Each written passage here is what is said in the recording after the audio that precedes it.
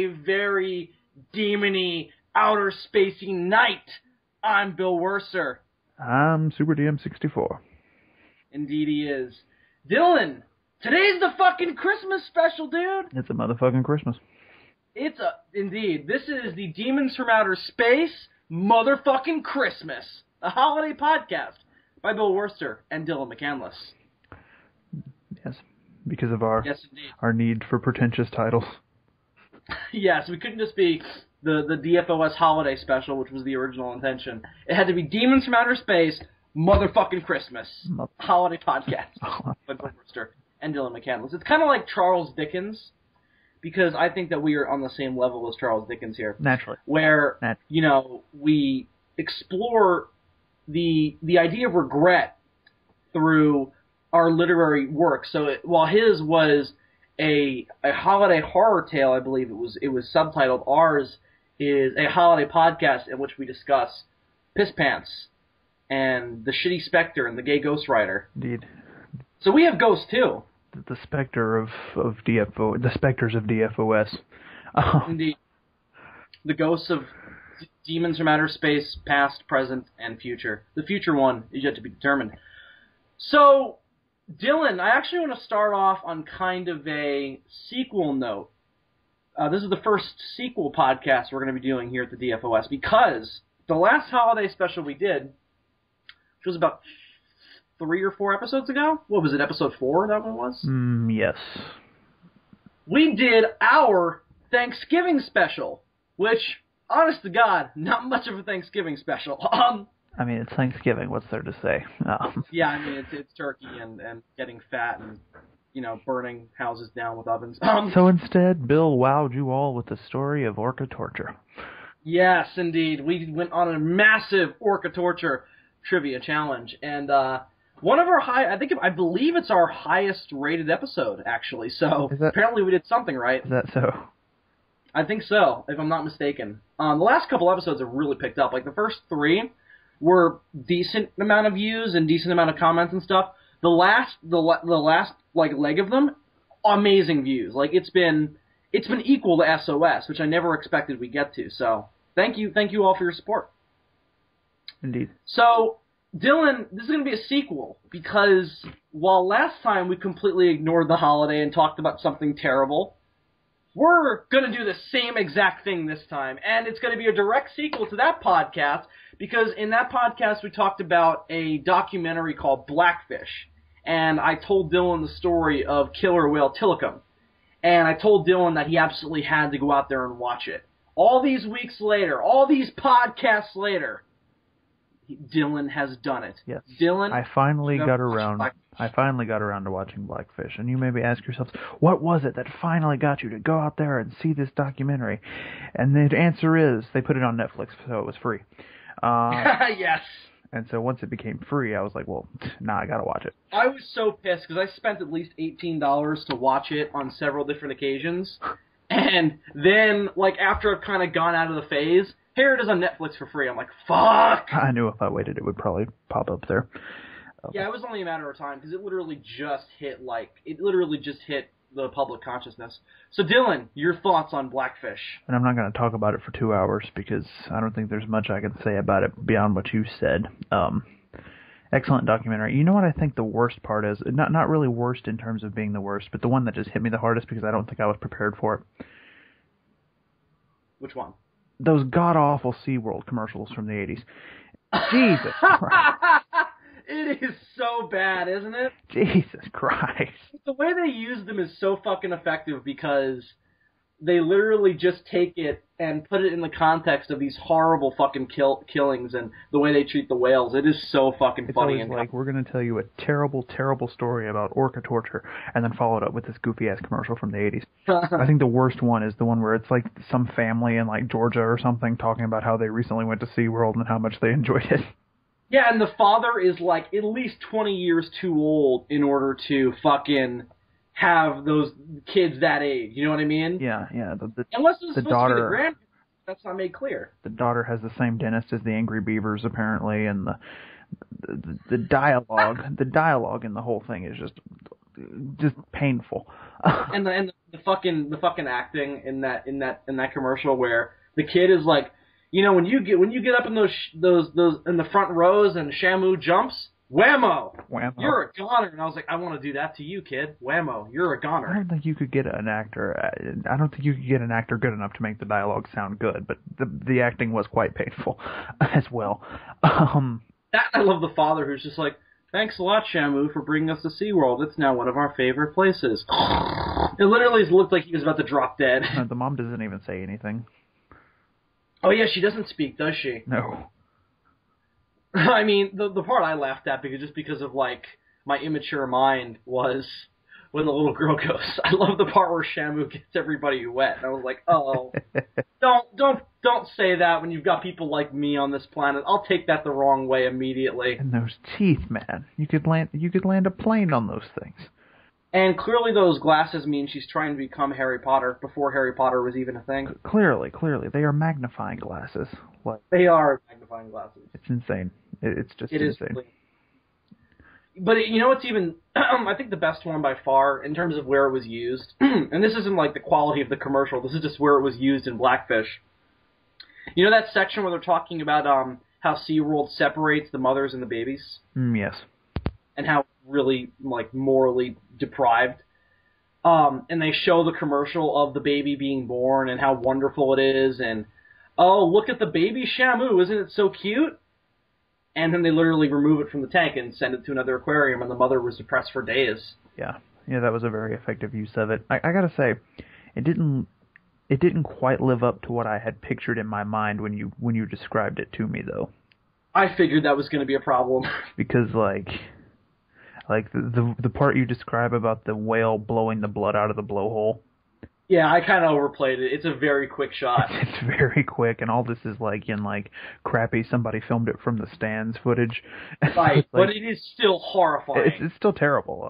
It's just that you don't really get as good a look at it. What I pictured in my mind was way worse. So when I watched it, I don't think it hit me with the effectiveness that it was supposed to. But at the same time, it was a very well made documentary. I think the other really good use of this visuals, because there's no narrator, which I thought was weird, but it definitely works for it. I really expected there to be a narrator. I've seen documentaries not to have a narrator before. It is very weird, like at first, but you get used to it. Oh, definitely. I think a narrator would have kind of... See, the wonderful thing about Blackfish that makes it so good is that it is an extremely... To call it not... It's biased, but not in the wrong way. Like, it's clearly telling you a very specific point about SeaWorld. Mm-hmm. But at the same time, I think a narrator would have made it more like, oh, fuck them, fuck anybody who has animals. But with this very, here's show, don't tell kind of presentation, it lends credence to, hey, this is fucked up. Because they show you a lot more than what they tell you. Like the fucking whale blowing the blood out of its blowhole. Yeah, they don't describe that. There's nobody pointing it out, being like, look at this, look what's happening. See that right there? See it? I mean, somebody tells you why it's happening, but they don't tell you, isn't that fucked up? Yeah, like that scene, they just go, this is what happened. That scene basically, like, amounted to somebody was like, so the whales would start kicking each other's ass. Like, obviously they didn't say it in those words, but that's basically it. They're just talking about all these different, like, fights that these whales get into. And then you just see the one with the blood just, like, shooting out. And then they cut to a shot where the whale is just floating dead or has sunk down to the bottom of the tank, blood coming up. Oh, such a horrifying documentary. That and the use of the part where they're talking about when the last girl was killed. Mm-hmm. Dawn Branshaw, I believe is her name.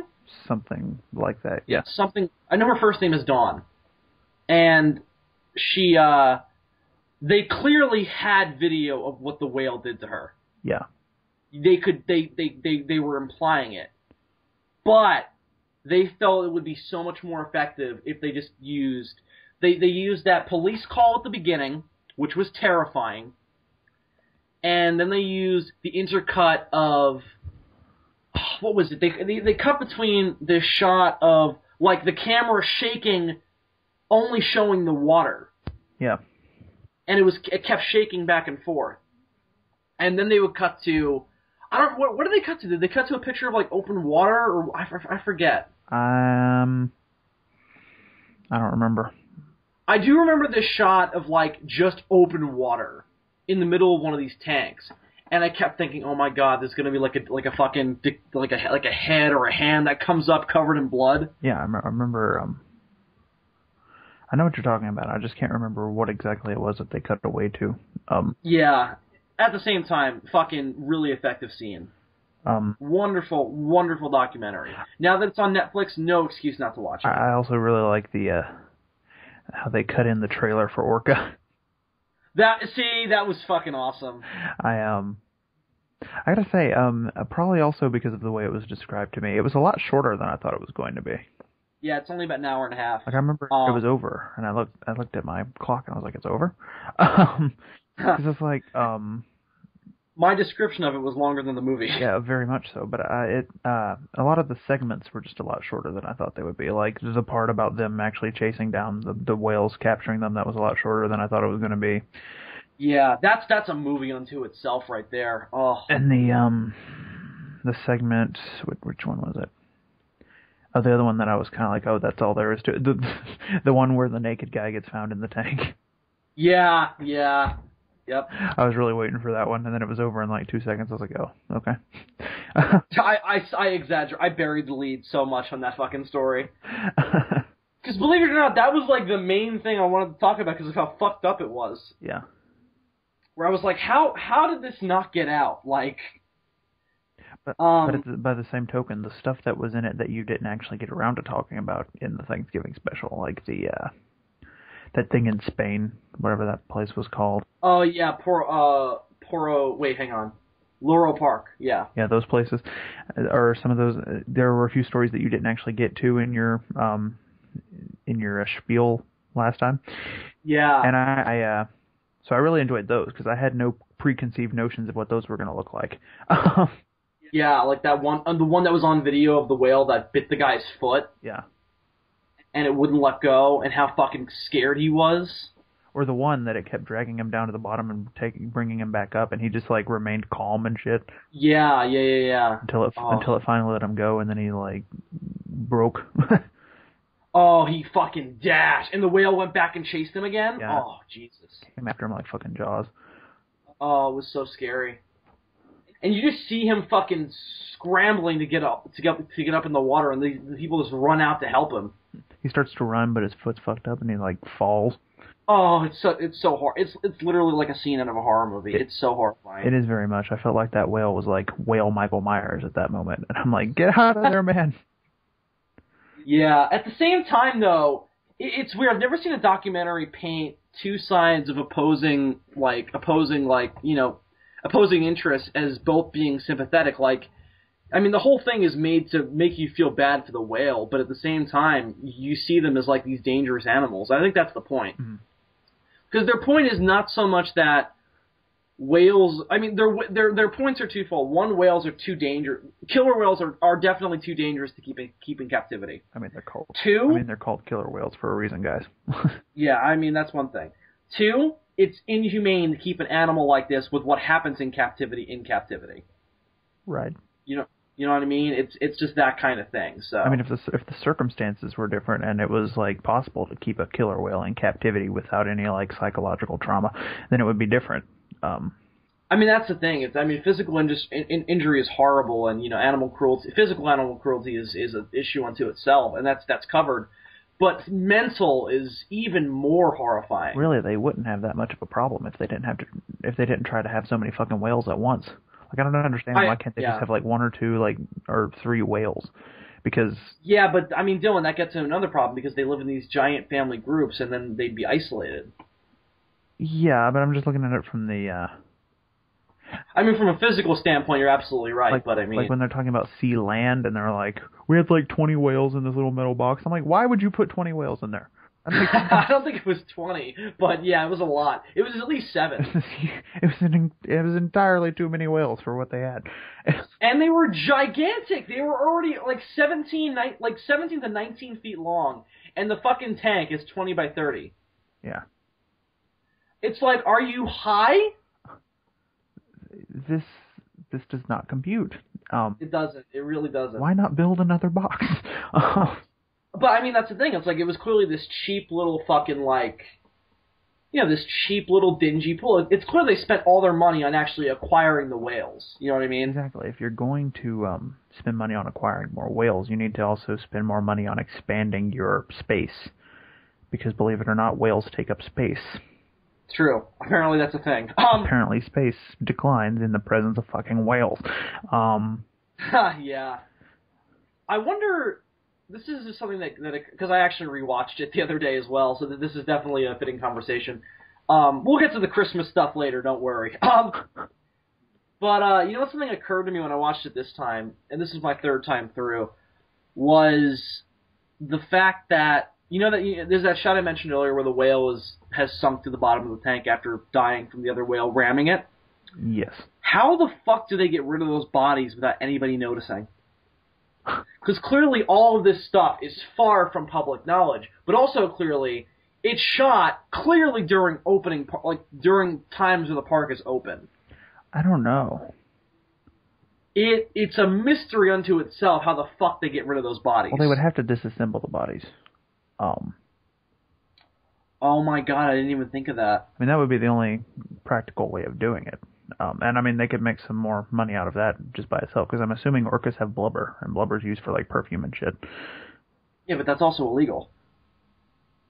Not if they don't know.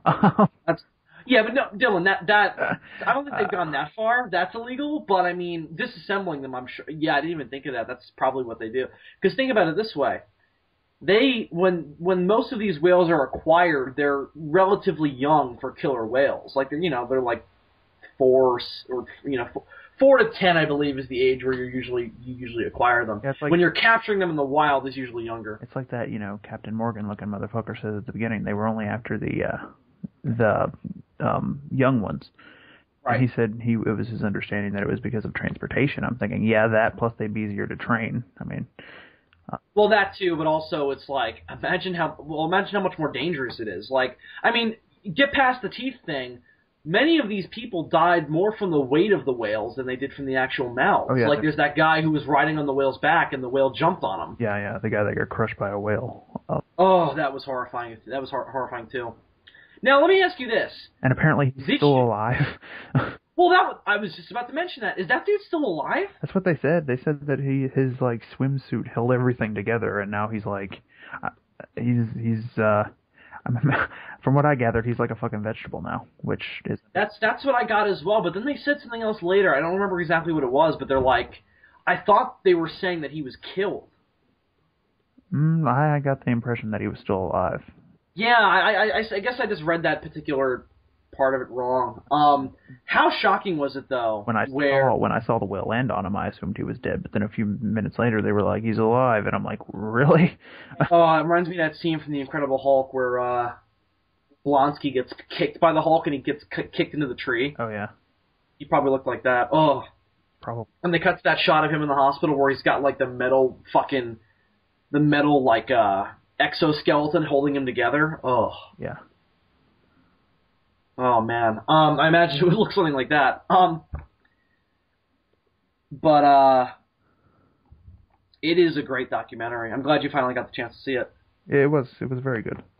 Yeah. As someone who's watched a lot of documentaries in the past few months, because I got addicted after Room 237, it was it was very good. It was quite good. I really... It's really eye-opening. If you haven't seen it, there's no excuse now. It's on Netflix. It's on every major video download site. I'm sure there's a DVD release if you can get it that way. And if you've never seen a SeaWorld commercial from the 80s and need a good laugh. Yeah, that too. Go look them up. Yeah, it's pretty fucking funny. The other one is the fucking whales that are jumping through the clouds with those kids on the plane. I seem to remember that one. That one must have been during the 90s. I think they said it was 2007. Oh, really? They usually put labels on them. Oh, okay. Yeah, maybe I did see that one before, because I seem to remember that one. Like when that one... See, I never remember SeaWorld commercials until I see one, and I'm like, oh, I've seen that before. Right. Yeah, don't go to SeaWorld. Yeah. Or at least don't support them. If you want to break in, that's fine, but If you not that I'm supporting, like, breaking into places, but, don't pay to go into the SeaWorld. if you want to go into there to, take them down from the inside, no.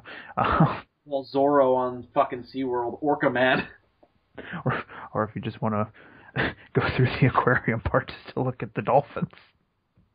The dolphins. Yeah, but how much do you bet that, like, it's the same shit going on with them, but this documentary just didn't tell you about it? I'm imagining that, though, that the dolphins probably don't go through as much trauma just because it's a lot easier to take care of a dolphin.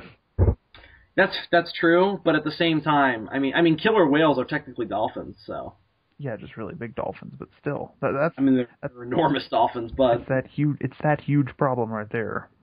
Is what you eliminate with a dolphin or with a potbelly orca. Why that hasn't happened yet, I don't know. Oh God, fucking! If you make potbelly orcas, this entire problem is solved. The whole problem is solved. People could have potbelly orcas in their home. I want one.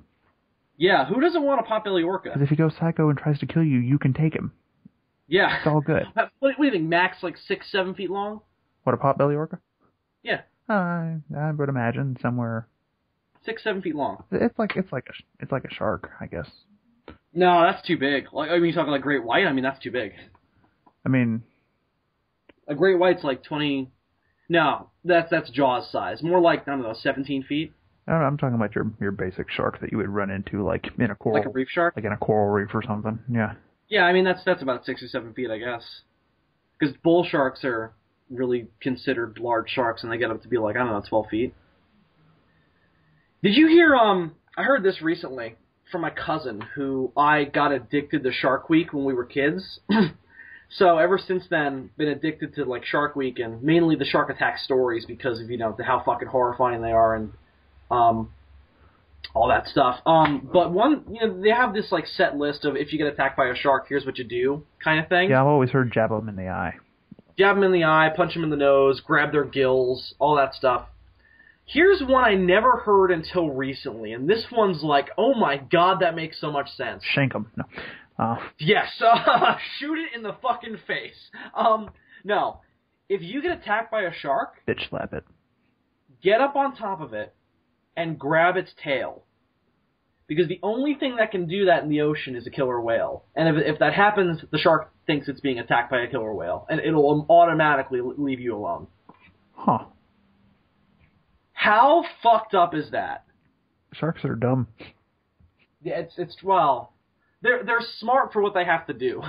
They're very well. As said by Hooper and Jaws, all this thing does is eat. Wait, what was it? Eat and make little sharks. That's all. Oh, from an evolutionary standpoint, they're very effective. I'm just saying in terms of intelligence. No, they're not problem solvers, but no, they are kind of problem solvers. They're not like, they don't have what's the word? They are definitely. I read a book once called what was it called? Sharks on My Mind, I think it was called. Good book. And it was talking about how there's this misconception that sharks really are fucking dumb. Mm-hmm. And how they're just kind of they're kind of like, they're perceived as this big dumb animals that just go around killing whatever they see, and that's totally not true at all. No. They actually, a long time ago, I think it was like the mid-'70s, and they tested it down in Jamaica. Sharks could fucking solve puzzles. If, not like handheld, but like, let's say, you did like a Skinner box type of thing, where you would give it an objective that it would get food for. You could train a shark to do basic things. Give it a fucking Rubik's Cube. Yeah, it could solve a Rubik's Cube. It could, Sudoku, whatever. Wait, Sudoku? Sudoku? Sudoku, yeah, that's it. It could solve Sudoku puzzles, all that shit. The Riddler was a shark. Yes, he was. Bat shark and Riddler shark. No, but they can solve like basic puzzles. Like they can, if they see. Also, they actually know generally the difference between them and their reflection in a mirror. So like most sharks or most animals, like cats will even do this, and cats are relatively intelligent. If a cat sees a mirror and they see themselves in the mirror, they're like, "Who the fuck is that?" Yeah, there's an actual term for that. It's a certain theory that I don't recall the name. I took a psychology course once, and Yeah, I have my psychology final tomorrow. I don't remember what it's called. What theory of self? No, no. Something like that. There's yeah. some sort of term for when a creature is capable of like looking at a reflection or image of itself and being like, that is just an image of me. That is not a separate entity. You know what I mean? Right. Like, I don't remember. Yeah, I know what you mean. Like they can't separate. They can't in their mind they can't exteriorly see themselves. Right. There's also another one that like some creatures, if you were to take something and put it like behind a sofa, they would not know that it was there because they could no longer see it. So they would just sort of forget that. And this is something that like children have to learn how to do this. Yeah, it's called sensory memory. Yeah, where like if you take a little baby and you hide something, they literally forget that it exists because they can't see it. This is why peekaboo is so effective. Sensory memory and there's 3 types of memory. There's short-term memory, sensory memory, and long-term memory. Sensory memory is when I opened up my Skype page tonight in order to, talk to get Dylan on Skype and record DFOS, I know what Skype looks like. Indeed. And I know what it's going to look like when I open it without having opened it. Given that they haven't updated. Yeah, that's true. But the basic principle of it. Which to be fair, Skype doesn't change that often. It's Facebook, it's YouTube you have to worry about. Skype does it sometimes. It hasn't done it much since I've had it, but it definitely does do it. So sensory memory. This comes from sensory memory. When I opened up Skype for the first time, it made a picture of what Skype looks like in my brain, and that was put in the short-term memory. Babies don't have this. To begin with, babies' eyesight isn't quite fully developed yet, so their brains really haven't learned how to start remembering things because they can't see all that clearly. Everything's a big blur. They can recognize facial features actually. Yeah, but even then, they're short. I guess it's not really so much sensory memory as short-term memory. Here's what I'll say: their sensory memory is less susceptible to put things into short-term memory. And almost impossible to put in the long term. So I imagine bringing like a 1-year-old back and forth into a room would be fucking confusing for them. Exactly. As I was saying, this is why the game Peekaboo is so effective. When you put that hand in front of your face and then remove it, it's literally like you're teleporting because it's like you're there and then you're not, and then you're there and then you're not. And that's just the way they see it. Right. Yeah, but it's weird because to get back to what we were talking about, sharks don't have this problem, as most animals do. Again, cats very intelligent. Cats, can be trained to recognize names. They can be trained to do tricks and stuff. They have. You can morph a cat's behavior. You can do that with a shark too, but it's a lot harder. Right. Mainly because their instincts are so strong. Right, and which is why they've been so successful. Sharks are one of those creatures that survive mostly on instinct. Yeah, there's no philosophical sharks. It's when you get into mammals, really, that you start seeing more and more divulgence away from pure instinct and more towards actual thought. But not to say that sharks don't have any actual thought, because again, as you just said, they've been known to solve simple puzzles. But again, most of what they do is completely instinctually based. Exactly. Most of what they do is for the pursuit of food. That's their main instinct, and they'll do whatever they have to do in order to get to that goal. And the problem-solving more comes from that. So I guess that's more of an extension of instinct than, We'll go back to killer whales. When a killer whale, this is in Blackfish. There's a scene where the killer whale is like sticking out its tongue at the camera.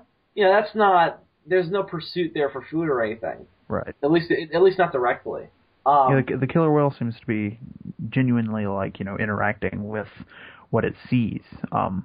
Right. Because as they pull away from the glass with the camera, he puts or she, whatever it is, puts the tongue back into the mouth. But then when they come back towards the glass, he tries to lick the camera again.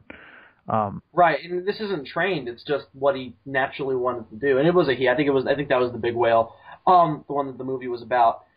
But one thing we talked about last time that kind of builds into this is the idea of the reptilian brain, where most creatures have this because we all came from reptiles. And I don't know if I guess killer whales would have to have this, right? Yeah, because obviously being mammals, they evolved along similar lines as us until they went into the sea, and that's just the basic part of the brain. The stem underneath the big mushroomy part is the reptile brain. That's just all your basic. This is what controls like breathing. This is why we don't have to constantly remember, okay, I need to breathe. Right. Yeah. Yeah. I mean, this is also why a snake is fucking possible, because their brains are so differently shaped than ours and differently structured that they don't need, this giant housing to encase this fucking gigantic brain. You look at a killer whale's head, mainly the part that's actually called the melon. It's this gigantic bulge at the top of the head, which is literally because the brain is so large that their heads evolved in order to case this gigantic brain. Right. We make fun of this with our character in Sons of Sarazawa called Clarence the Raptor. Indeed. Whose head is, he's gotten so smart that his head is literally grown gigantic in order to encase this brain. There's a similar thing among squids. Squids have very large brains. Yeah, definitely. They're certainly famous for their gigantic cranium. Do you know that squids don't actually have a heart? I did actually. I've dissected a squid before. Oh, have you? In high school, yes. Now the question is, do squids have a soul? I didn't find it. They do have this very small, they have this one very thin, I think it's made of cartilage. They don't have skeletons, but they have this one very thin thing that goes through the middle of their body called a pin. It's just this really flimsy, hard thing that I guess is there for structure, even though they don't have skeletons to speak of. Right, because they're mollusks. Mollusks, aren't they? And it is incredibly hard to remove the pin without breaking it. In fact, my high school teacher was handing out extra credit points if you could pull this thing out without breaking it. Right. Because it's very difficult. I think it's made out of. I don't know if it's made out of cartilage, because it wouldn't break if it was made out of cartilage. It would just bend. What else? No. Well, yeah, I guess it wouldn't though, because cartilage is spongy. So I guess it must be a really thin. Can't be bone, because they definitely don't have bones. If not bone, something. Because the beak is made out of the same thing that your fingernails are made out of. Maybe not bone, but maybe something that would eventually evolve into bone. What is the what's your fingernail made out of? There's a name for that. Is it? What is it? It's not keratin, is it? I don't know. That doesn't sound right, but it's called what is it? What a rattlesnake's rattle is made out of is what your fingernails are made out of too. And I believe that's also what a fucking squid's beak is made out of, if I'm not mistaken. I watched a special on Netflix recently called Search for the Colossal Squid, which giant squids, Architeuthis, are these literal monsters of the deep that we only realized were real creatures I guess about 5 years ago. Oh, it is keratin. Keratin is a family. Keratin? Keratin is a family of fiber structural proteins. Keratin is the key structural material making up the outer layer of human skin. It is also the key structural component of hair and nails. Yeah, is that what that structure is then? I don't know. It could be. And apparently, I just looked this up. Apparently, even though it's not technically a skeleton because squids don't have skeletons, it does. The pin has the same function. It says it supports the mantle and provides a place for muscle attachment, which makes sense because they're not exoskeletal either. They don't have a hard shell on the outside, so the muscles have to attach to something. No, well, I guess the proper word for them is cephalopods, and they don't have anything. Yeah. Like if you look at an octopus, octopi. I'm sorry. Octopi, when you see them in person, fucking gigantic. Oh yeah. The northern Pacific octopus is fucking huge, but you can fit it inside of a Coke can. Yeah, you can just take it and squeeze it together until it's the size of a Coke can. It's nuts. It's insane. You could literally, how big, they're bigger, they're like the size of your torso. And from your hip up, that's how big they are. And the arm, that's not even counting the arms. The arms are a whole different story. Well, it's because they're so uncomplicated. They're not that far ahead of sponges. In terms right, exactly. In terms of how they complicated they are. Also, horrifying creatures. Terrifying. Almost as bad as spiders. I wouldn't go that far, but they are quite freaky. Yeah, I mean, they're also extremely aggressive. Intelligent, too. Octopi. They attack people all the time. You hear constant stories of people getting attacked by squids. Like, if you go down to, like, what is it, the Keys? The Florida Keys? Where there's a lot of squid? No, I'm sorry. The Sea of Cortez. That on the completely opposite side of the country. The Sea of Cortez is filled with squid. Mm-hmm. The Humboldt squid. And when you, am I hearing a sonic screwdriver go off? Huh? I hear a sonic screwdriver going off. I don't know why you hear a sonic screwdriver going off, because there's... It's not you? No, it's not.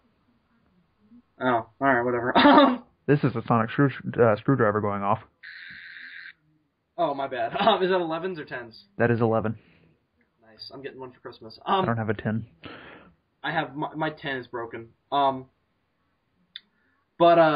if you go down to the Sea of Cortez and you see these fucking fishermen who fish for... I don't think they actually fish for the Humboldt squid, but they fish for fish in that area. And they are just fucking covered in scars because these things are so aggressive that, you know, they'll literally jump up through your net just to attack you. I think one of the most... That's how aggressive they are. I think one of the most terrifying things, if I was scuba diving and I saw this coming for me, it would scare me worse than a shark or an orca or anything else. I don't know if... Is a giant squid.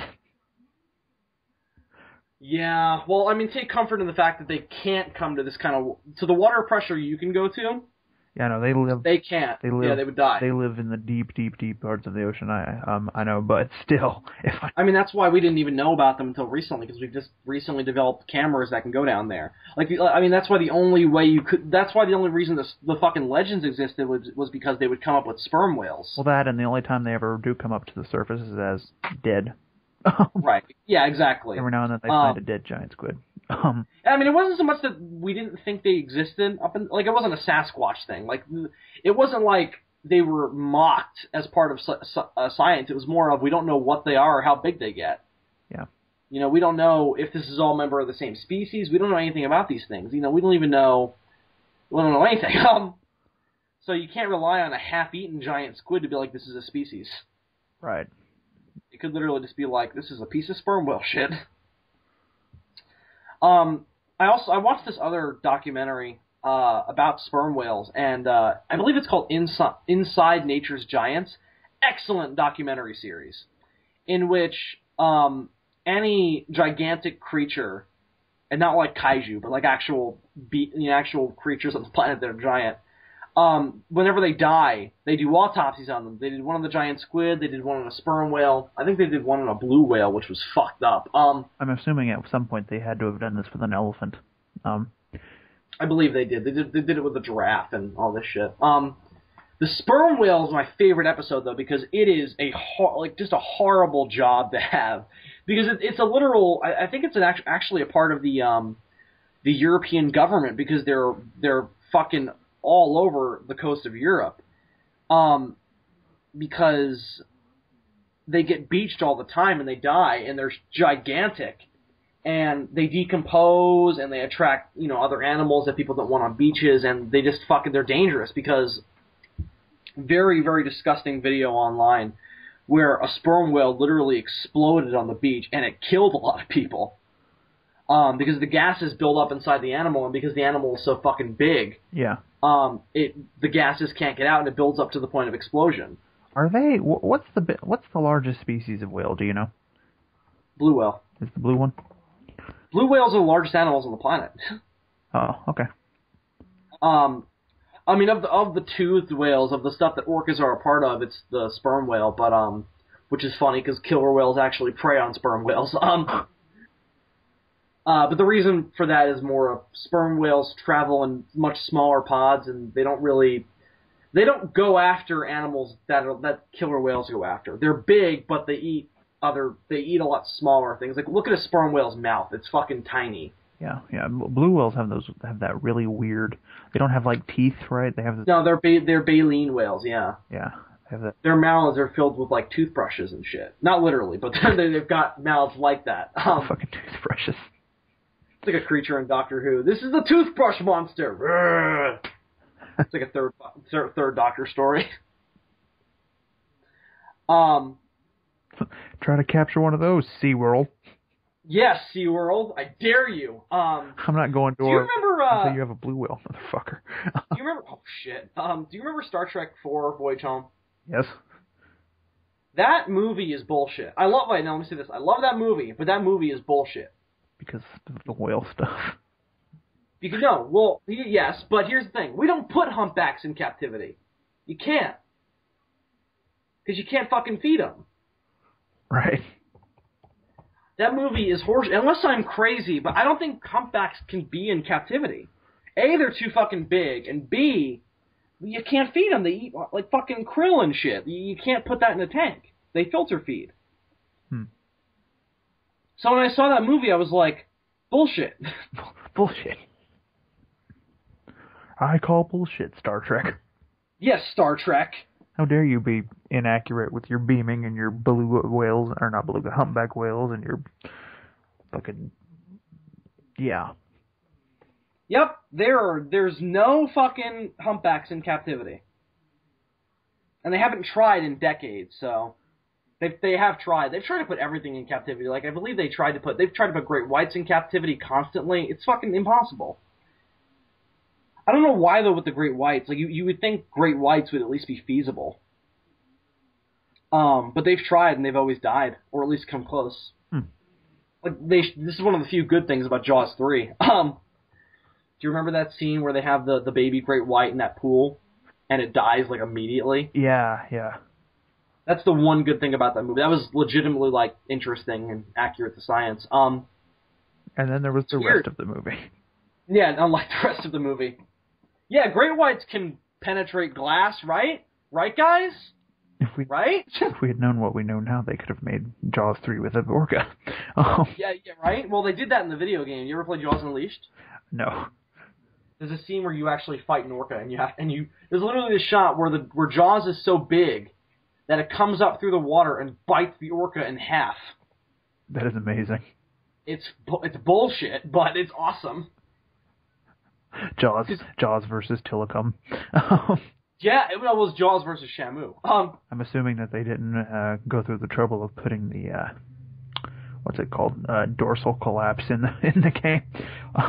I doubt it, at least as far as I remember. But you remember? Well, no, you wouldn't remember. The one thing about that game, or about Jaws in general, is that the shark is only like 25 feet long. Yeah. And that's freakishly huge for a great white. Like, that's rare, or impossible even. Like, there's a scene in Jaws where they literally go, "This is impossible." So, great whites don't get that big, but, even then, that's nothing for an orca. And orcas get to be like, I don't know, 32 feet?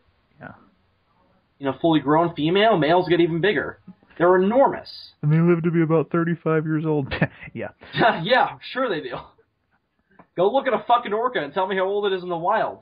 SeaWorld. Yes, SeaWorld. SeaWorld. That was also fucked up. Like, what is SeaWorld there for? Primarily. To teach people about sea animals.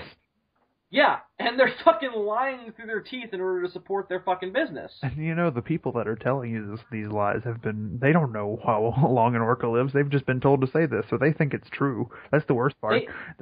Yeah, I mean, that's the thing. It's like, you can't blame these trainers because they're not fucking zoologists or marine biologists. They think, oh, I'm doing a good thing. I'm telling people about killer whales. Well, you're lying about killer whales.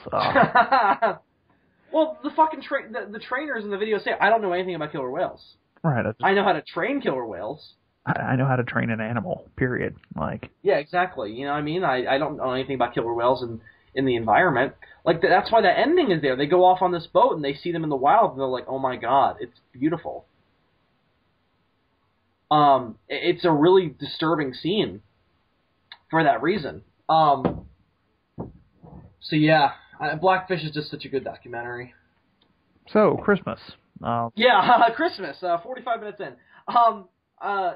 Sorry for the diversion, but I wanted to know how Dylan felt about Blackfish, and it's a nice sequel to our Thanksgiving special.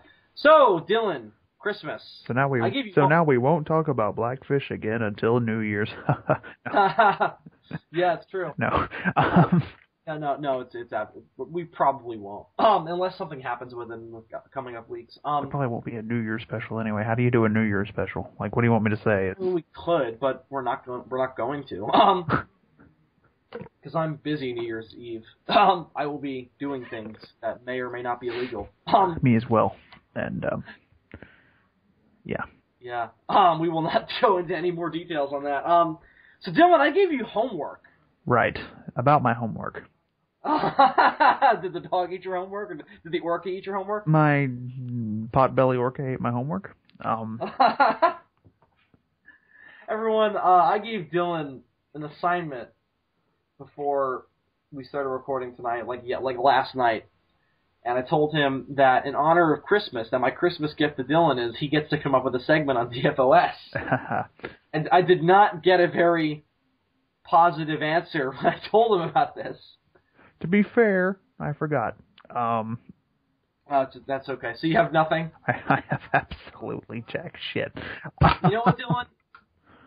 What if I came to you and I was like, then we have nothing to talk about? Because I was relying on you, man. Well, oh well. No, I prepared for this. I knew you'd fuck up. No. We were prepared for this eventuality. I have something we can talk about. Christmas specials. We're doing one. DFOS motherfucking Christmas. Dylan, Christmas specials are wonderful. Indeed. I love Christmas specials. You know what I mean? I grew up on Christmas specials. Like, we all grew up on such timeless classics as the Power Rangers Christmas special and Oh yeah.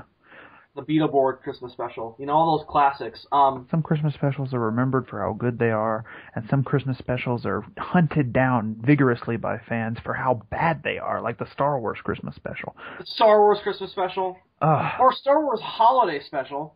May or may not be about Christmas. Whatever, Quoting from George Lucas there. If you're on Kashyyyk, Happy Life Day. What the fuck? Happy Life Day. If we have any listeners on Kashyyyk. Any Wookiee listeners out there? I can't do it. Oh, there we go. It was a nice. It was a nice Life Day carol there.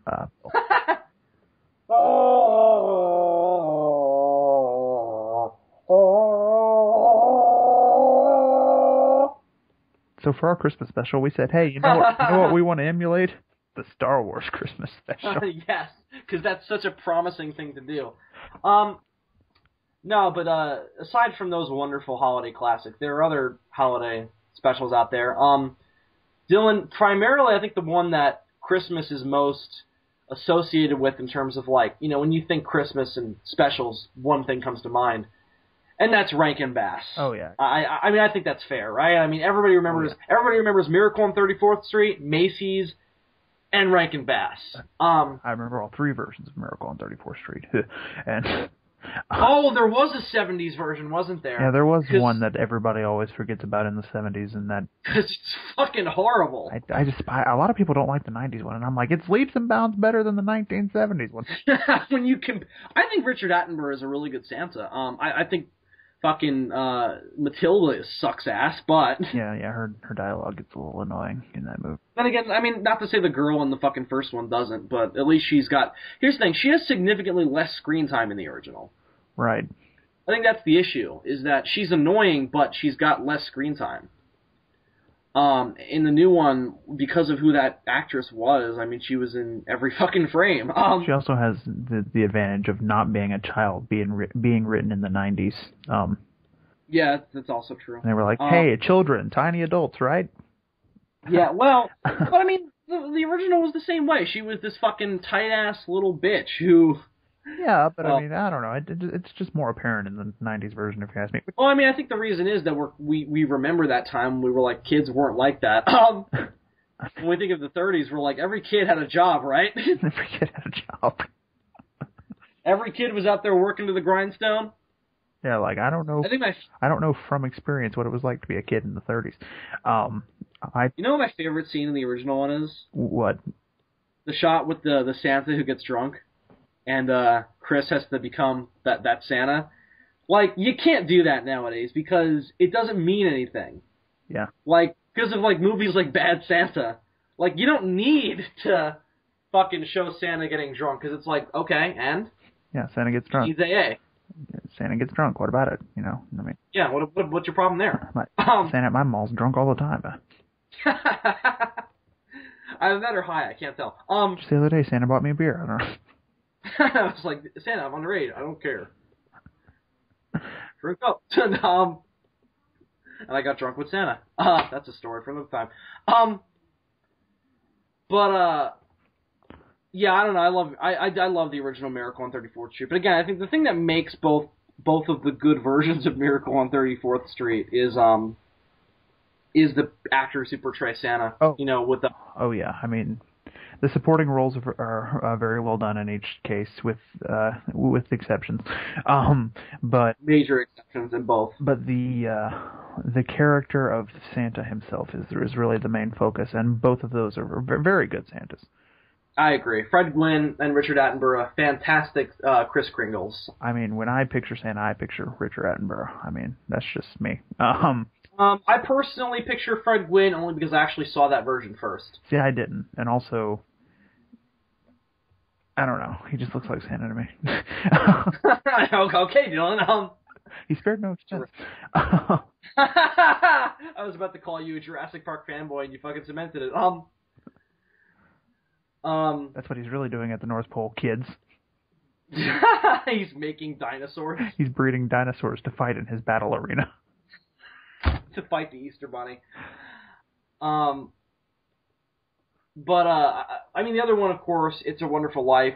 Still one of my favorite movies. I love It's a Wonderful Life. Oh, we were going to say something about Rankin Bass. No, I know, I'm getting there. Another one, you know, there are so many versions throughout the years of A Christmas Carol.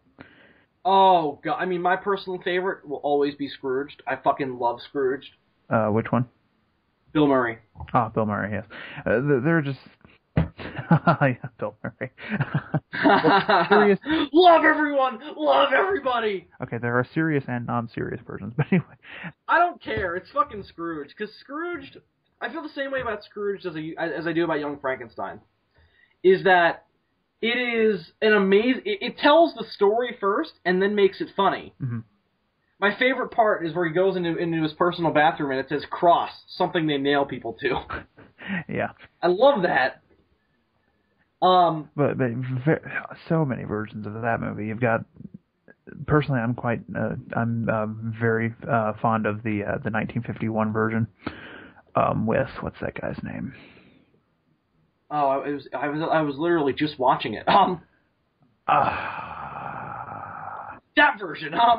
Yeah. I really like that version, and I can't remember the actor's name, and it's killing me. Buddy Hatchet. No. No. Then, of course, there's the one with George C. Scott that everybody knows from the 80s. There was one in the 70s that's very underrated. The one with fucking Fonzie, Henry Winkler. Yeah. Then there's the recent one that Disney did with Jim Carrey, but I won't go there. I haven't seen it. I don't know if it's horrible or not. Tons of just... they put one out every fucking year, it seems like. Tons of parodies also, and like... The story gets retold so many times in children's cartoons. The one, Batman Noel? The one I remember the most is from my childhood is they had one... You remember the Flintstones one? And then they also had one on... the Looney Tunes did one where like... Did a Flintstone Christmas Carol? Yes. How come I don't remember this? I love the Flintstones. It's actually a really good children's interpretation of the story. I remember the one where Fred became Santa, and I remember the one with that little kid, Stoney. Yeah, go look at the Flintstones Christmas Carol. It's actually a pretty good children's interpretation of the story. Well, it's not. I mean, it's actually the story of this special is that they're putting the Christmas Carol. They're putting it on as a play in Bedrock. So it's not actually just telling the story with the characters playing the parts. It's the story of them putting on that story. Does that make any sense? Yeah, I mean, it kind of reminds me of Batman Noel, where you've got the guy telling the story of Christmas Carol, and you've got the story with Batman going on. Yeah. There's also a Looney Tunes version that I remember where they had Daffy Duck being Scrooge. And the thing about that one is it wasn't actually the story of Christmas Carol per se. It was like one of those like modern reinterpretations. Yeah, but with Looney Tunes characters. and that's a lot more of a parody than the Disney version. Yeah, yeah. So The tons of parodies and just being retold in like children's form all over the place. Obviously, probably I would argue one of the more successful Christmas stories of all time. Oh, I would say that that's absolutely true. I mean, that and it's like the two Christmas stories you see parodied the most are that and It's a Wonderful Life. Oh, yeah, and many people consider It's a Wonderful Life to be like the American Scrooge. I mean, I would say so. I mean, it's an amazing film. Jimmy Stewart is inherently charming. It's an underdog story, and there's nothing more wonderful about Christmas than seeing people less fortunate win in the end. It's an entirely, I mean, it's a melodrama to a T. There's no real conflict because it's essentially a Greek tragedy, or no, not a Greek tragedy. What's the fucking word? What's it called when you've got a Greek play where a god comes in at the end and solves all the problems? Oh, God, it's not a myth. It's there's a term, and I really should know this. There's a term for a Greek play that always ends with the god coming in and solving all the play's problems. And I believe. No, it's not. I was about to say fucking whatever it is. What's it called? Never mind. It's a Wonderful Life is that because it's got all these conflicts going on, and then all of a sudden a god comes in at the end and solves all the conflicts. I mean, Jimmy Stewart has to go through the character arc, but he doesn't really change. He doesn't go through a character arc. He just fucking realizes he has the will to live, which isn't so much a character arc. It's just like, hey, I don't want to die. You said he has to go through this character arc, but he doesn't really go through a character arc. Well, I rescind that statement. It's not really a character arc as much as I really don't want to kill myself anymore. Yippee. But that being said, I mean that scene where he literally is about to commit suicide, but actually saves somebody else from committing suicide is such a good scene. Because it makes a lot of sense for his character. Yes. Wonderful, wonderful film. Also, and when you watch it now, having seen all the parodies, it's weird how little of it is actually the angel showing him what life would be like without him. Yeah, there's a lot more to it than that, really. I mean, most of it is more of everything before that. I mean, that only consists of like the last 20 minutes. Mm-hmm.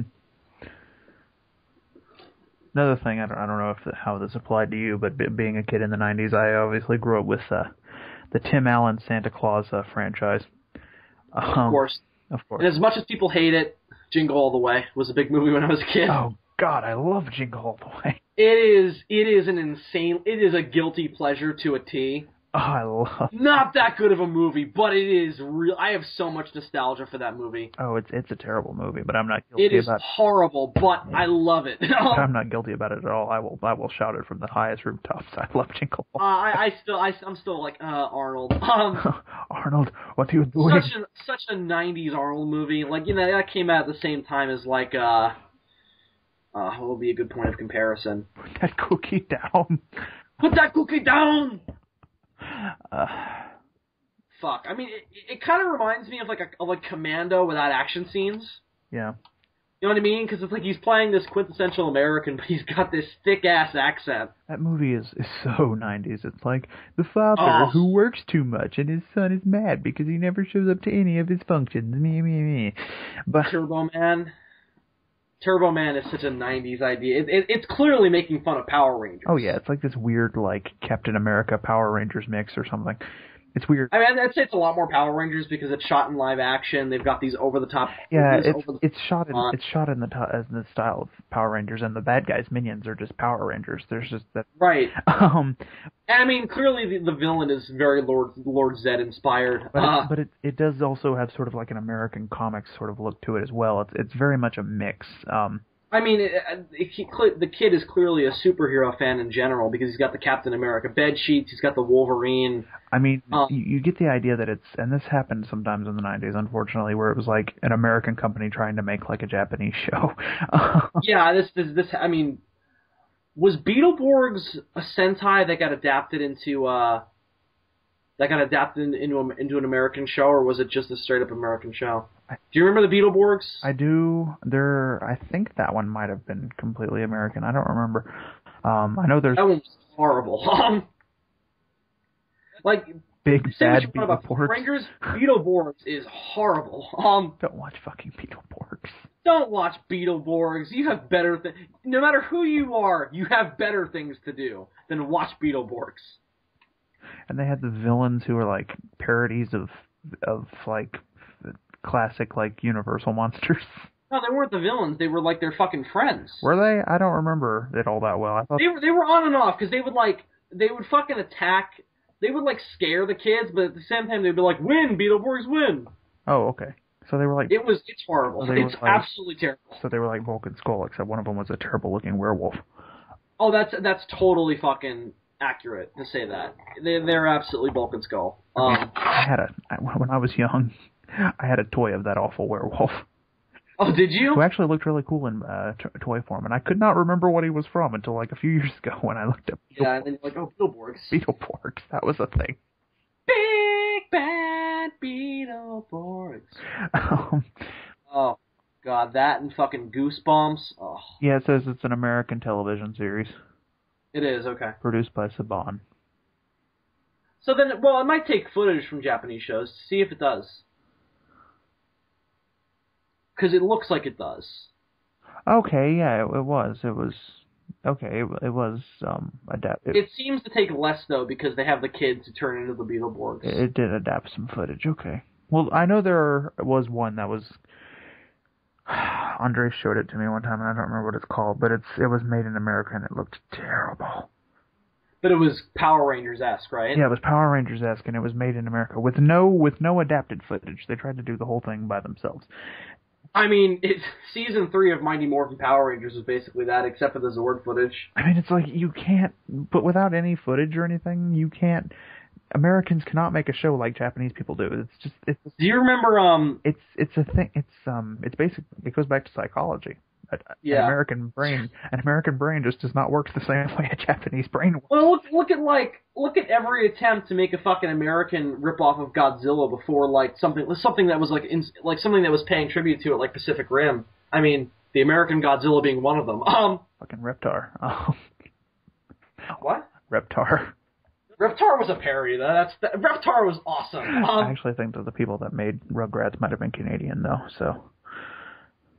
They were definitely Canadian, because it was Nickelodeon. Early Nickelodeon was all Canadian. Was it? Fucking Canada for Canadians, eh? Fucking Canada. Red, white, never blue. Canada AOC, now Musla has to team up with Reptar. Oh, absolutely. You know what? That's a character who we definitely would not get sued for, either. Who's gonna sue us? The Rugrats people. Your show isn't even on the air anymore. All Grown Up isn't even on the air anymore. Because it fucking sucked. It was pretty bad. I'm so scared of the Rugrats people. No, we could still get sued. I mean, they still make merchandise of it, I think. Do they really? Yeah, I guarantee somewhere out there you can get new Rugrats merchandise, or at least relatively new. I feel like if I was to go up to one of my little cousins and be like, hey, you ever seen the Rugrats? They would probably look at me and be like, what's a Rugrat? I don't think they would. I think they would probably know what it is, because you have, Nickelodeon still runs it in the morning. I felt so fucking old one time because my little cousin looked up to me and said, what's the Flintstones? I was like, my God. Oh, God, no they didn't. I was like, child, why? They didn't even know them from, like, the vitamins? I think I explained to them that it was from the vitamins, and then I think they were like, oh, but still, they should have known something. Right. I mean, the Flintstones is a classic. The movie came out in the 90s. That wasn't that long ago. Yeah. It had Oh, yeah, John Goodman as Fred. I actually enjoyed that movie as a kid. It's much better than the sequel. Oh, with the fucking king from Game of Thrones as Fred, yeah. Didn't they try to do the Great Kazoo in the sequel? And it just failed. They sure did. I think, if I remember it correctly, I believe fucking, what's his name? Rowan Atkinson, I think, was... The Great Kazoo? I think, if I'm not mistaken. I'm going to look it up real quick. I remember Rowan Atkinson being in one of those movies. Because I have very vague memories of seeing that movie in the theaters. As do I.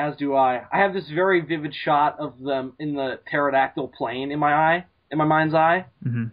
But that's about it. Flintstones, Viva Rock Vegas. I mean, It wasn't even a sequel. It was a prequel. the first. Not that it mattered, but The first one was just decent enough to squeak by with some of the problems it had. I felt. it's enjoyable. So when you look back and they had a sequel, I'm like, no, don't push it. Don't try to make another one. It was definitely not Rowan Atkinson. Who the fuck is that creature? I'm going to look at the IMDb page.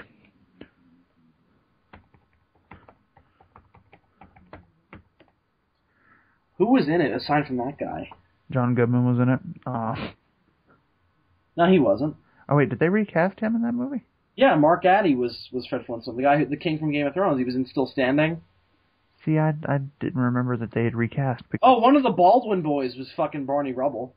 Again, my memories of this are very, very vague. Oh my God, Alan Cumming was the Great Kazoo. That almost makes it worth it. Haha. They replaced Rick Moranis with Stephen Baldwin. Yeah, apparently they did. I remember him being like high in the movie. He doesn't even look like Barney. Flintstones, Viva Rock Vegas. Like the rest of them at least look like the character they're playing. He just has this terrible wig. He really doesn't even look like Barney. Like, Mark Addy was a decent Fred Flintstone. He looks like a young Fred Flintstone. Yeah, he looks like a young John Goodman. I can buy that, but he does not look anything like Rick Moranis. No, not at all. Look at the little baby Dino. Oh, yeah. Wow. Back when CG was just that bad. Yep. Yep. Oh. Scooby-Doo won anybody. David Newman did the score. Newman. Wow, no wonder it's so vague. This movie was made in 2000. Wow. Holy shit. When did the first one come out? I thought the first one was like 2002. No, the first one was in the 90s sometime.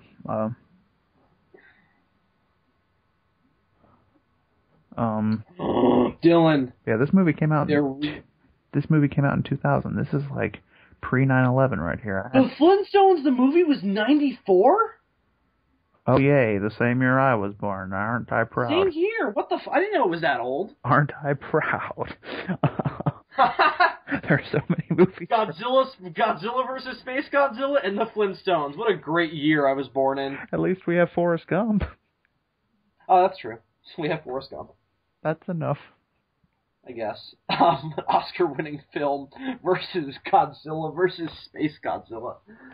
And the Flintstones movie. Dylan, this was all to get to a point. This was all to get to a point. What was the point we were trying to get to? We were talking Rankin about... Bass. Yes, Rankin Bass. Grew up on some Rankin Bass. Ooh, The Mask was 94, too. That's true. So now it's 2 for 2. That's good. Yep. Love me some Rankin Bass.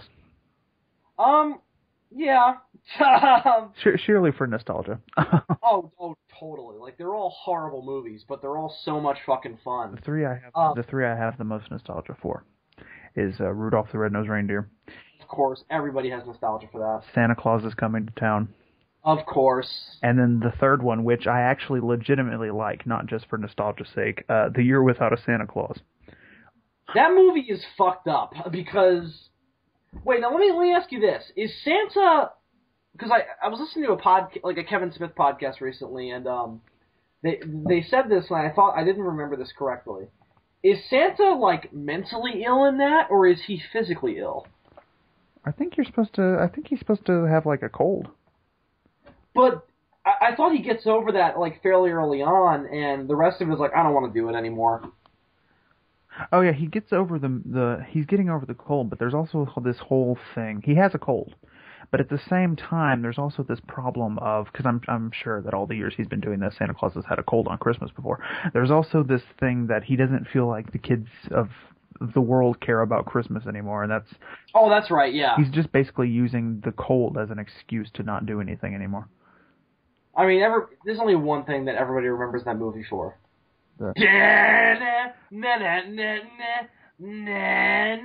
Yeah, the Miser Brothers. I love the Miser Brothers.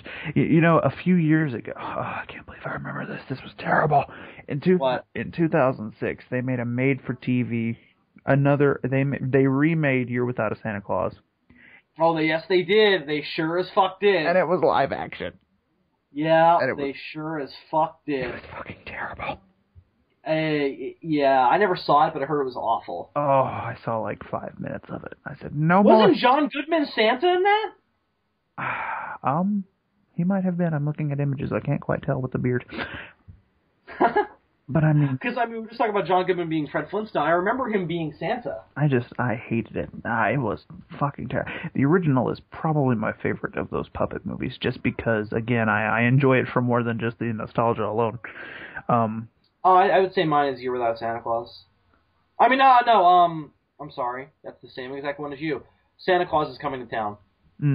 Yeah, that one's second. The one that's purely nostalgia is Rudolph. Rudolph. I mean, we did it on Geeky Gentleman last year. It does not hold up at all. It is so bad. Oh, yes, John Goodman is Santa Claus. That's fucking awesome. That's a really good idea. Chris Kattan is in this movie. Who did he play? Somebody named Sparky. Who the hell is Sparky? That's one of the elves, yeah. Oh, okay. The other ones that I remember seeing were... And see, the stuff that came out after Year Without a Santa Claus, don't really care for, like, Baby New Year and all that shit. Oh, the Rudolph sequels. Yeah, there was a bunch of Rudolph sequels. But, like, Christmas in July, I despise... I remember that one. I really don't like any of those. Dylan, none of them are objectively good, but, like, you remember them for the nostalgia, like Rudolph and Frosty, I remember seeing. The one that gave, like, Rudolph, like, this superhero power. Where apparently the shiny nose comes from this mystical snowflake. Yes. On his... Sorry, dude. That's good right there. So, Rudolph, Frosty, New Year... wait, hang on. Rudolph and Frosty's Christmas in July. That was a fucked up title. That was the one where they went to the circus. Yeah. And you had Frosty and Rudolph doing, like, circus shows. When I was younger, they, somebody made an animated version of Rudolph, and I used to have it on. Yes. I used to have it on like a VHS where like Rudolph had this terrible hair. It was so 90s. It was terrible. It was bad. It was even worse than the original, just objectively. It had a villain in it. It had a villain in it, like this bitch that like froze stuff. It was. Yeah, the Ice Queen. Yeah. Wasn't she obscenely fat? I think because I have this memory of her looking like fucking Ursula from The Little Mermaid. Yeah. Hold on. I'm going to the IMDb page. I remember there was a bear in it. Yes, she's fat. Yeah, and Rudolph has a friend who's a polar bear wearing a winter hat. Yeah. Rudolph's got blonde hair for some reason. Yeah, apparently that's a thing in the reindeer. There's also this fucked up little squirrel thing. Is it a squirrel? I always thought it was a fox. See, that's the thing. It looks like a fox in the face, but at the same time, it looks too small to be a fox. So I was always like, is it a fox or is it a squirrel? I mean, it's probably an Arctic fox, is what it probably is. It's a squirrel fox. Yes, it's a squirrel fox, Dylan. No, it's probably an Arctic fox. Probably. Because that's an actual thing, and they're at least somewhat borrowing from reality. Explain why he's white, because that's one of those species that like shed their fur and grow white fur for winter, aren't they? Yeah, like the Yeti. Or like the Yeti. I was gonna say like the Arctic hare, but okay. I'll take. Oh, remember Bumble from the fucking original Rudolph. I do remember the Bumble. Whenever I see an abominable snowman, I don't call it an abominable snowman. Whenever you see an abominable snowman. You know, where I'm just out in my backyard and look off into the woods, and I just see myself a wonderful abominable snowman. Not in person, Bill, like in a store or something like that. Oh, in a store. Hey, shopping for... Go into the abominable snowman store. Yetis have to buy groceries too, Bill. No. No, I imagine it being like a pet store. Whenever I see an image... They're like behind like the adopt a Yeti. Whenever I see an image or an effigy of an abominable... An effigy? Of an abominable snowman, I usually call. I will oftentimes call it a bumble, just because it's a lot faster. Just because it's a lot faster than saying abominable snowman. I just call them Yetis. I know for years when I watched Empire Strikes Back, I would refer to the Wampa as a bumble. That's so fucking. Oh my god, that's funny. The Wampa was fucking terrifying. Yeah. Unlike Bumble. Though I do remember being afraid of the Bumble as a child. I think the reason was because when they first show it, they show it as like this close up. You know when? Where they? Isn't there a shot where they like just show like its foot? Yeah, and it's like this monstrously huge, like hairy leg. Yeah, it looks way bigger than when they finally run into the full creature. This thing looks like Godzilla sized when you see that foot. Yeah, which is and then they cut to it. Which is why, as a child, I was both terrified and also amazed by it. Yeah, it's like that's not physically possible. And then they pass the reindeer, and then later on you see it come over the mountain, and it's like this is not the same creature. I gotta say, not a great movie, but Yukon Cornelius is a badass. Oh, fucking Yukon. Love Yukon Cornelius. I love Yukon. Gold! I want a movie all about Yukon. Yukon's origin. I would love a movie about Yukon Cornelius, in which Yukon Cornelius is played by fucking Chuck Norris. No. He's not charismatic. No. Who could play Yukon Cornelius? Who could play Yukon? I want a movie about Yukon Cornelius and his pet Bumble kicking ass. Yes. Even though he pulled all of its teeth, so he'd have to like. That was disturbing. How did you take down the creature, Herbie? I cut out all of its teeth. Well, that's terrifying. Yukon Cornelius. What about the claws? Don't worry about it. Yeah. Happy holidays from Yukon Cornelius and the Bumble. Oh, I want to see this movie happen. Yes. I love how the Bumble is like fucking pouring blood from its mouth. Yukon Cornelius. Fucking badass, man. He's a badass. Who could play Yukon Cornelius? There aren't many Rankin Bass characters that I look at and say, fucking badass, but William Hurt would be an amazing Yukon Cornelius. In fact, there are probably only 3 characters that I look at and say, fucking badass from Rankin Bass, and that's the Miser Brothers and Yukon Cornelius. Yukon Cornelius. The mailman from Santa Claus is Coming to Town. Oh, yeah, the one that looks like Dick Van Dyke. Yeah, the guy who looks like Dick Van Dyke. And he also... Isn't he in a couple of those specials, that guy, that character? I think they brought him back. Yeah, and in the Avengers of Rankin Bass. I think they brought. Yeah. If he came back, it was in like one of those ones that I don't care for. It's weird because they got slowly more religious as they went on. Like the early ones, there's really not even like a mention of religion. It's more just about like the pagan rituals of Christmas. And then you get to, like, Nestor the long-eared donkey, and they directly mention Jesus several times. Nestor the long-eared donkey. It's a direct rip-off of fucking Rudolph the Red-Nosed Reindeer, but with Jesus in it. Okay, yes, they did bring back that mailman, and I'm because I'm looking at an image of him right now, but I'm not sure what movie it was in, but he looks terrible. They didn't use the same puppet. I guess they didn't have it anymore because Santa Claus is Coming to Town was one of the earlier ones that they did. So I guess they had to make another puppet, and it looks awful. I mean, I will protest that Santa Claus is Coming to Town is a prequel to Year Without a Santa Claus, because they're played by the same actor. Yeah, and even though he doesn't look that way, I always imagined it to be sort of a prequel to Rudolph 2, even though the Santa Claus is completely different. That's really the only big, like, continuity error. Santa is a terrible person in the original Rudolph. He's a horrible human being. He enslaves people. He lets his deer get attacked by monsters. And he just endorses terrible things. He endorses, like, slavery and harsh labor. What the hell? Apparently there's a movie called from 1977. Why have I never heard of this?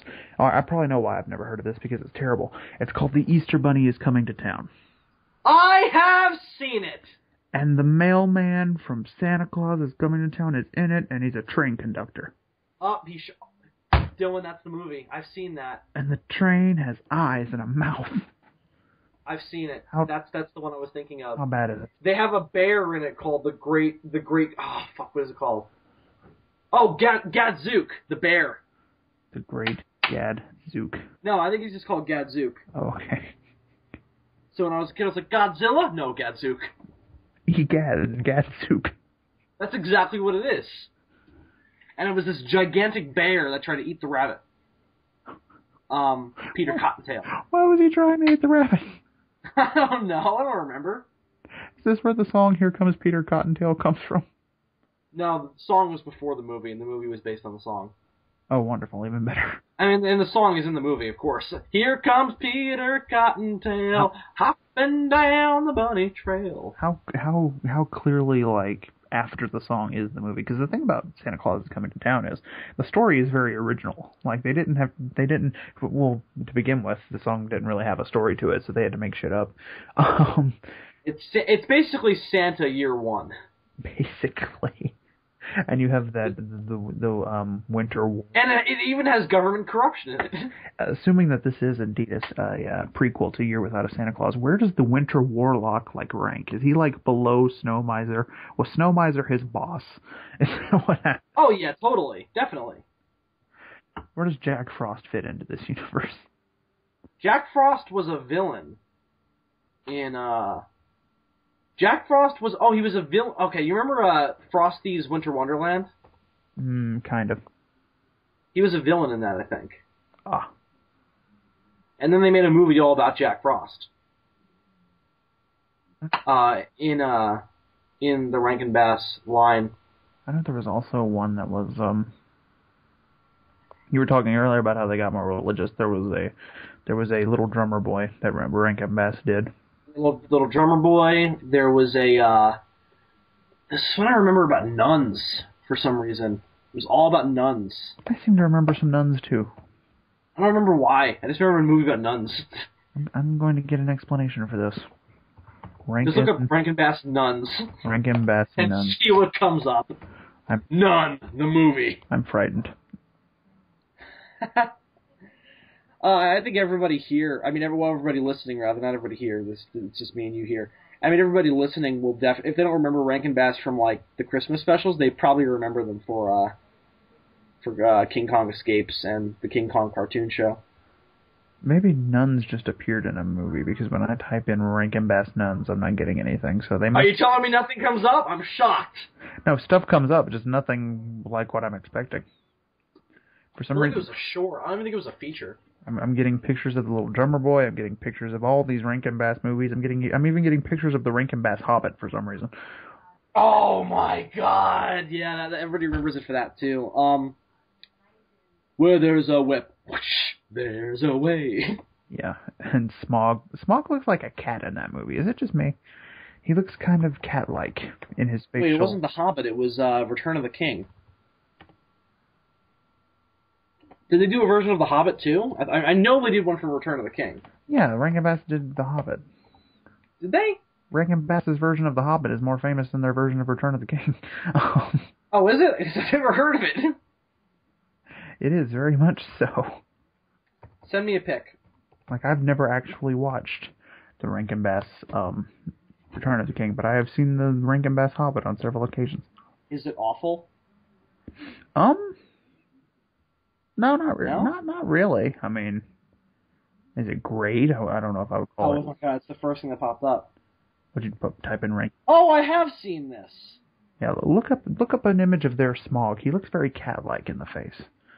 It's interesting. Do you remember? This has nothing to do with Christmas, but do you remember All Dogs Go to Heaven? Yes. Do you remember the sequel, All Dogs Go to Heaven 2? No, I didn't even know there was a sequel. There's a sequel to All Dogs Go to Heaven called, surprisingly enough, All Dogs Go to Heaven 2. Oh, wow. How original. And in the movie, they fight the devil. And of course they do. And of course, in this version of the universe, the devil is naturally a cat. Oh, that makes sense. And it's hilarious. He actually kind of looks like he doesn't look like a house cat though. He looks like a big cat, like a panther or something. I'm gonna find an image. Oh, Smog does look like a cat in this. Yes, Smog is like exactly. Smog is very cat-like. Bilbo looks like Caesar from Rise. Okay, here you go. This is the all. No. This is Caesar is home. This is the all dogs go to heaven version of the devil. But I'll tell you who looks terrible in The Hobbit. In the Rankin Bass Hobbit. Aside from Bilbo, Bilbo looks terrifying. Bilbo does look bad. Their Gollum he's got sort of like fishy look going on. I don't know how to explain it. He looks like I'm looking at him now. He looks like fucking he looks like one of the creatures from Shadow over Innsmouth. Yeah. He's very frog-like. He is. First time I saw him, he kind of reminded me of like fucking Gorgo for some reason. Is that creature supposed to be Legolas's dad? Which one? The creature wearing like a crown of leaves. Thranduil. Could be. Is that Legolas's dad? Or it could just be another elf. I don't know. It's terrifying. Yeah, he does look frog-like. He's like a frog bat. Well, now that we have the fucking Peter Jackson movies, all these other versions of The Hobbit are kind of like, what?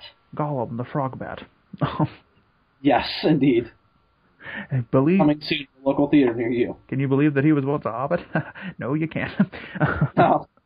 Wait, was Gollum a hobbit? Gollum was a hobbit. Oh, I thought he was like a dude. He was a hobbit in... I don't know if that's how it's...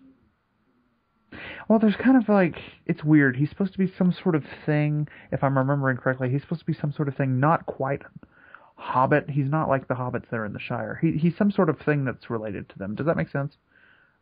Like dwarf? No, not a dwarf. I don't know what he is. Point is, How could they do Return of the King, but not Two Towers and Fellowship? Well, there was a... Before the Rankin Bass did Return of the King, there was an animated movie. I'm not sure if Rankin Bass did it or not. That was just called Lord of the Rings. And it was Ralph Bakshi. Yeah. So no, it wasn't them. So maybe they did it only because there wasn't. Maybe they're like, hey, Bakshi already did the other two, so we're just gonna skip right to Return of the King. Maybe I heard that was awful. And we're gonna draw it like this.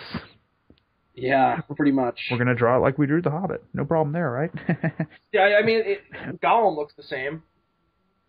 Yep. And Smog's a cat. Yep, Smog's a cat. And I'm looking at an image of somebody who I guess is supposed to be one of Sauron's soldiers, and he looks like Hordak. He does. Yeah, the Jackson movies are better. Jackson movies are way better. Do we even have to say that? I doubt it, but God forbid, you never know. There might be some weirdo out there who's like, hey, you know what's a really shitty movie?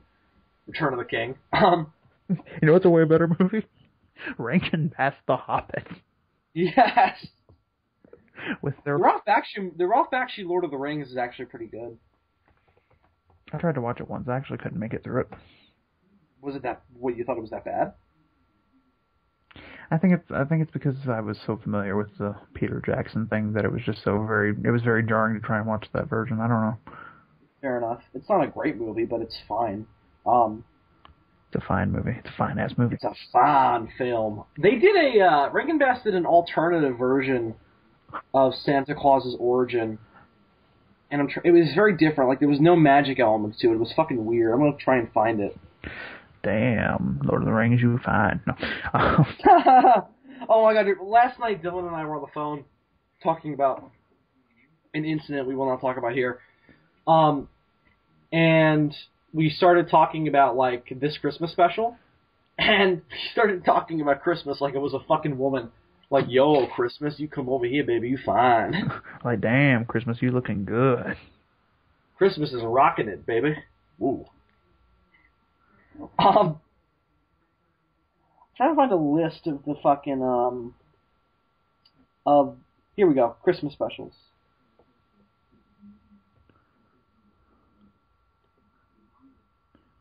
Full list of Rankin Bass Christmas specials. The author does Reindeer, Cricket on the Hearth, Frosty the Snowman was the original one was Rankin Bass? I didn't know that. Yeah, they produced it. It was just animated as opposed to puppet. Which I guess technically is animation. Just a different kind of animation. The First Christmas, the story of the first Christmas snow. What in God's name is this? It's the origin story of Snow Miser. This is the movie with the nuns! This is the movie with the nuns? Yep, this is the movie with the nuns. So was Santa Claus raised by nuns instead of elves in that version? No, it's not Santa. It's some blind kid named Lucas. Because clearly the story of some blind kid named Lucas is the essential tale to be told when it comes to Christmas. Yep. Because when I think Christmas, the first person that pops into my mind is some blind kid named Lucas. Definitely. Frosty's Winter Wonderland, Rudolph's Shiny New Year, The Little Drummer Boy Book 2? What? Did you know that in Italy, Santa Claus has a donkey? Nestor the donkey. Was that his name? Yeah. Yeah. All I remember is that he was the... Oh, it was Nestor. All I remember was that he was the Italian Christmas donkey. Yep, he was the Italian Christmas donkey. Those Italians and their donkeys. Yep. Yeah, there was a sequel to The Little Drummer Boy. Called what? The Little Drummer Boy Drums Again? The Little Drummer Boy, Book 2. It's very straightforward. The little drum roll. What? Was it like a direct sequel, or did they just fucking... It's a story about after, playing for Jesus, the Little Drummer Boy obviously was very famous, and so he went around... The special picks up where the Little Drummer Boy left off at the little stable in Bethlehem shortly after the birth of Jesus. Melchior, one of the three kings from the first movie, invites Aaron to travel with him in order to suck his dick. Wow. He goes around, drumming with AC/DC for a while, and then, at some point, he just winds up, doing backup like snare drum on the David Letterman show, and then he developed a wicked coke habit. Oh, it was bad. Terrible. It's all in Behind the Music, Little Drummer Boy. Yeah, I don't know if you've seen it. They made a parody of it called they made a parody called Cymbal Smash. Yes. It's soon to be adapted into a movie called... Yeah, it was a play. Yeah. Called Parumpa Pum Pum, I believe. Parumpa Pum Pum, yeah. It's gonna be great. I mean, I'm gonna see it in 3D. In 3D, nonetheless. I'm excited for Parumpa Pum Pum. I think Parumpa Pum Pum is my number one most anticipated movie of 2014. I would agree. I mean, it looks even better than Godzilla. I mean, I'll go that far. I can't think of anything that outdoes Parumpa Pum Pum. Godzilla, RoboCop, Dawn of the Planet of the Apes. I mean, that fucking trailer, dude, is so good. I mean, you just see the drummer boy there drumming. Yeah, I know. Snorting coke off bitch's ass. It's real, man. It's real shit. Red Foreman tells the bitches to leave. Yep, it's fucked up. Sad when Parumpa Pum Pum is truer to RoboCop than the RoboCop remake. Yep. Can't wait for Parumpa Pum Pum. Yeah, me too. The Stingiest Man in Town. The Stingiest Man in Town? That's apparently a movie. The Stingiest Man in Town. 1978. This sounds horrifying. Is an animated version of the 1956 Alcoa Hour special based on A Christmas Carol. It's a version of A Christmas Carol? Apparently. The Stingiest Man in it. That makes sense. Oh, we're thinking of a different definition for stingy. Indeed. Walter Matthau was Ebenezer Scrooge, not Scrooge. Ebenezer Scrooge. That sounds like the character's name from the Christmas Carol porno spoof. Oh, God! We need to use that. My name is Ebenezer Scrooge. No, it sounds like an action movie. Ebenezer Scrooge. Walter Matthau was Scrooge. I'm reminded of... Tom Bosley was the fucking narrating insect. Narrating insect. I wish all narrators were... And Dylan, you know what the insect's name is? What? Bah humbug. Wonderful. Right? I wish all narrators were billed as the narrating insect. Yes. Today, our narrating insect is Morgan Freeman. Yes. Hello, everybody. My name is Morgan Freebug. Then Ebenezer Scrooge went to her house. It's a cartoon. Oh, here we go. The Life and Adventures of Santa Claus. 1985.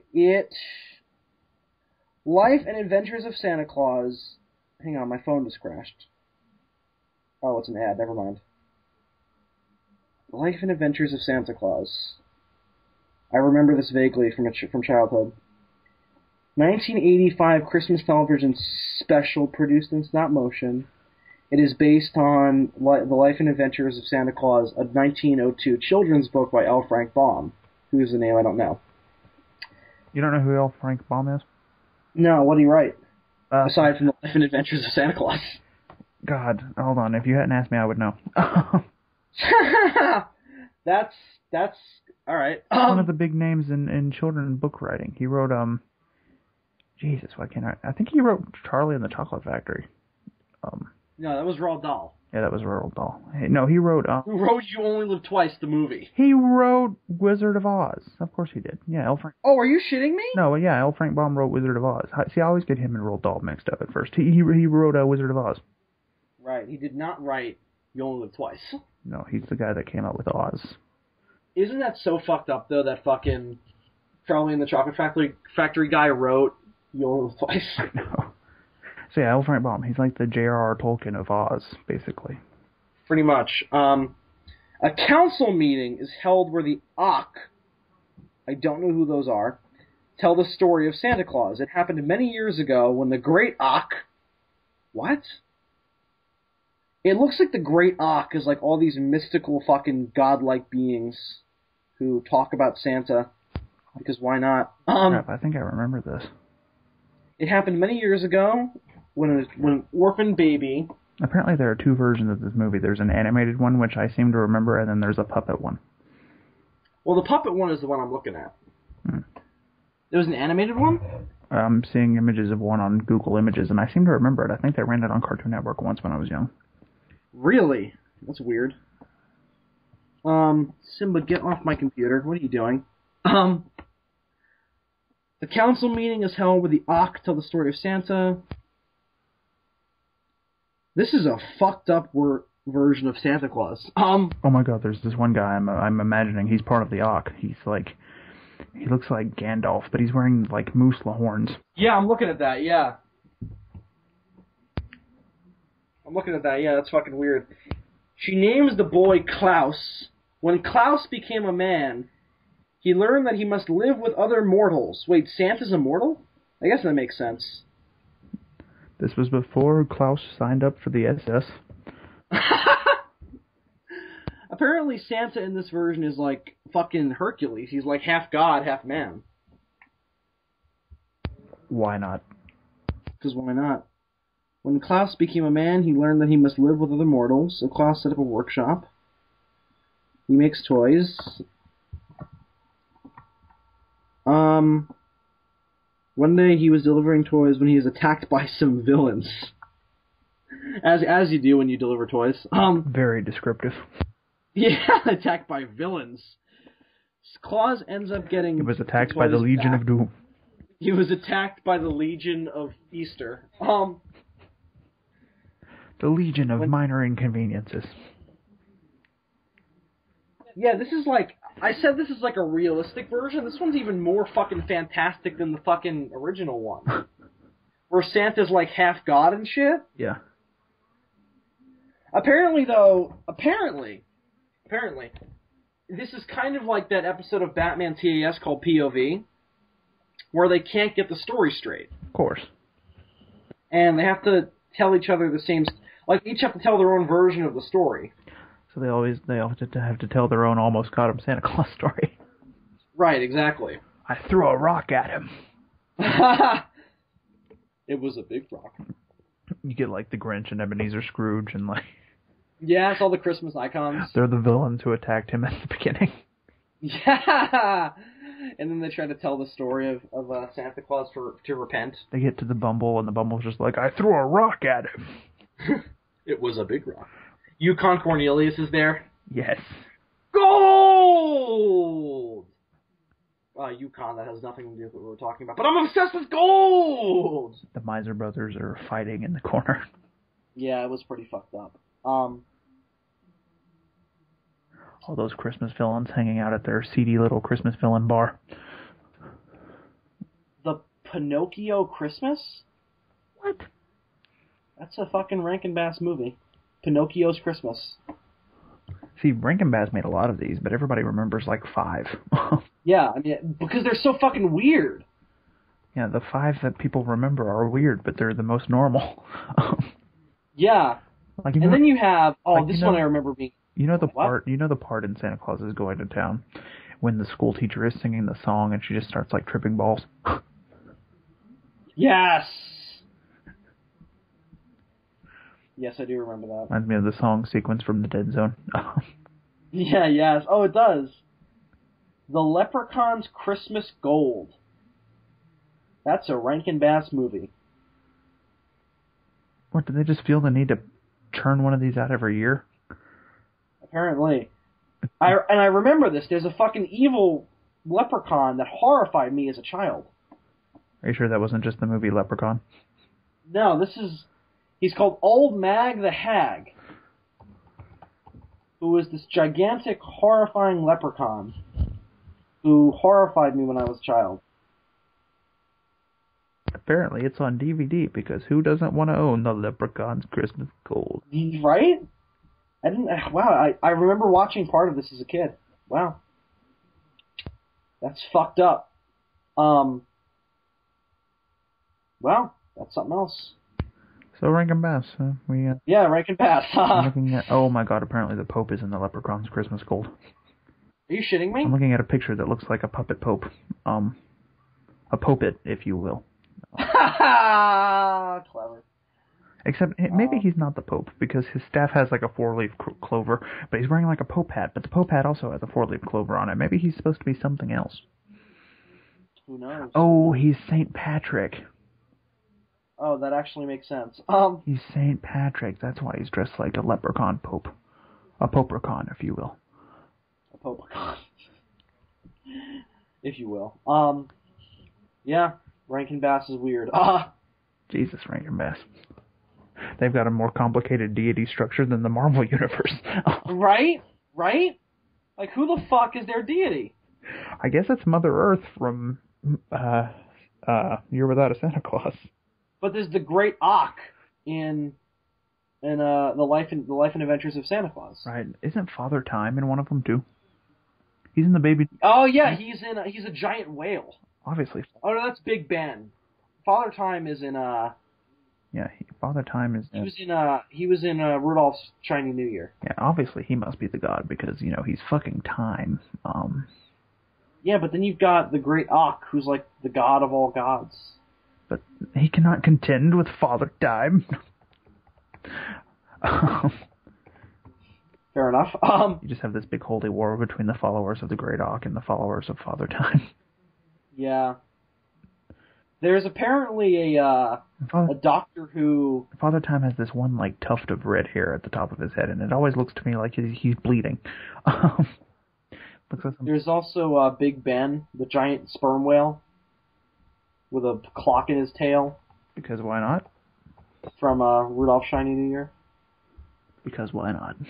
Yeah, indeed. There was they made a recent like CGI musical version of fucking. It was a sequel to Year Without a Santa Claus, all about the Miser Brothers, in which they had to run Santa's workshop for like a whole day, and it was horrible. I remember this.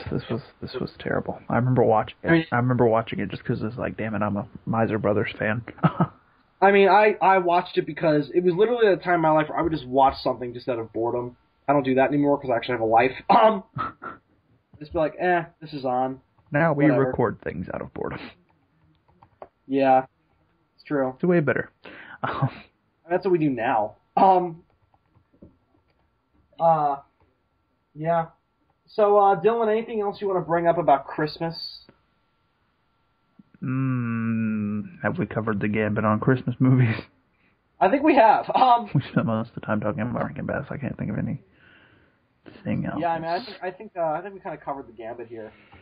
We've been going on for about 2 hours. I think that's gonna be enough. For the Christmas special. Slash follow up on Blackfish. Yeah, that was a good episode, dude. It was good. So Dylan, Merry Christmas. And a Merry Christmas to you as well. Thank you, sir. And I think that's gonna do it for the Demons from Outer Space, motherfucking Christmas. I'm Bill Worster. And I'm Super DM64. Thank you very much for watching, and have a very Merry Christmas and an extremely Happy New Year. And enjoy Time of the Doctor. Enjoy it.